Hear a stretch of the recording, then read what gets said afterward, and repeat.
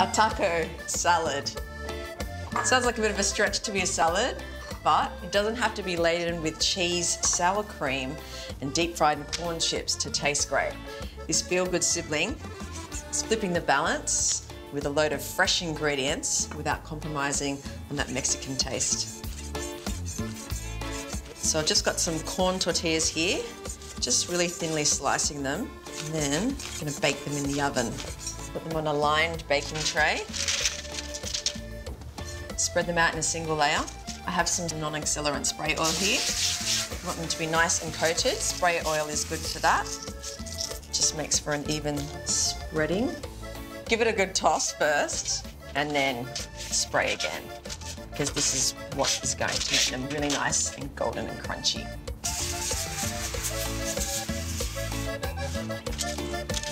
So get into the oven, about 180 degrees.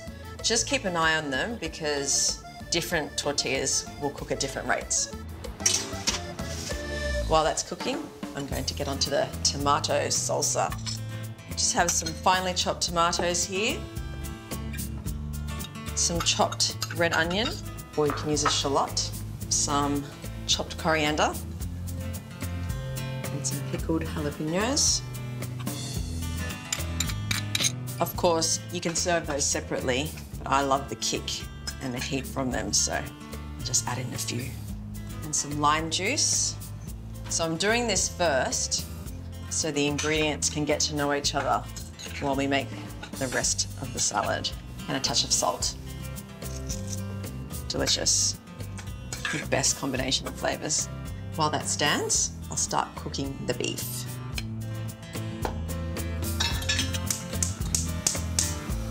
Just onto a medium-high heat. Touch of oil. So you can use beef stir-fry strips if you like. Sometimes I use prawns instead, and then I just use a little less of the spice mix. Some kidney beans.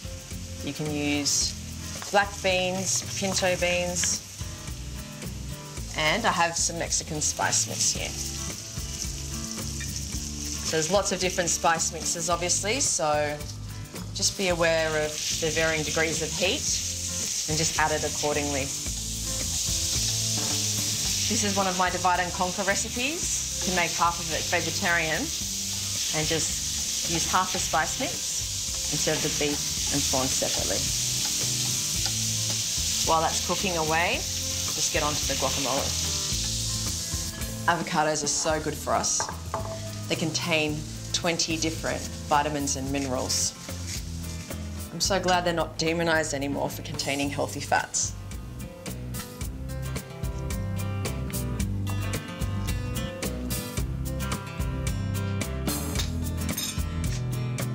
Mash it with the back of a fork. Just make sure they're nice and ripe. Okay, that's good. A bit of lime. Just have a little bit of lime juice. Just squeeze in some coriander. It's a good way to sneak it in. If you're wanting to hide it, perhaps. Definitely use all of the leaves and stems. The stems have a load of flavour, more than the leaves, and adds a really nice texture. And a pinch of salt. Give it a good mix.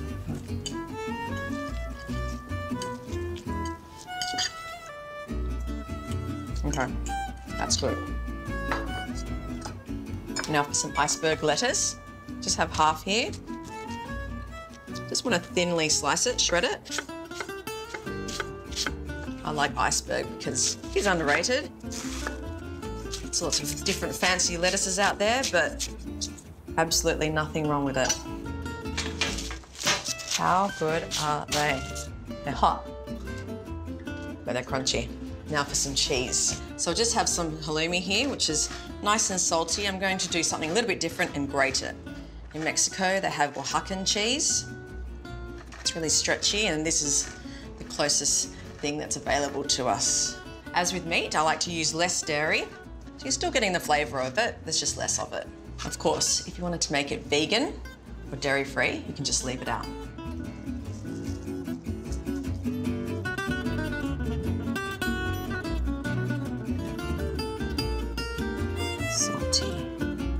Delicious. Give the salsa a good stir. Just spoon it over the top.